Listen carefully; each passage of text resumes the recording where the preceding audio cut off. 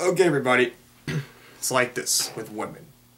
Women who date military guys, all those women want are the military benefits. The GI Bill, the health care, the housing, all that. That's all they want from you. In this world today, women are selfish, they're greedy, they take advantage of people, and that's that. See, the economy is hard, life is hard.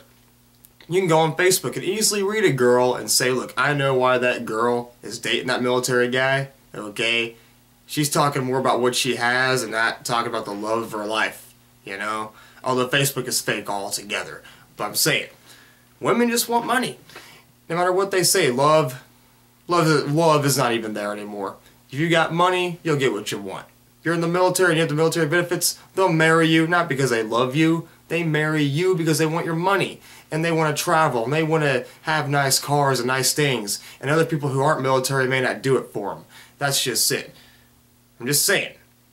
Not all women are greedy, but women who want to date military guys for the benefits, those are the greedy ones. But I'm just giving you guys a heads up. Women who date military guys just want the benefits, the money. Love is not even in that area.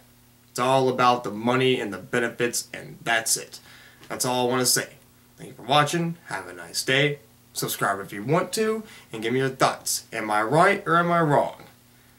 Maybe I'm mostly right. That's all I want to say. Thank you for watching, and bye.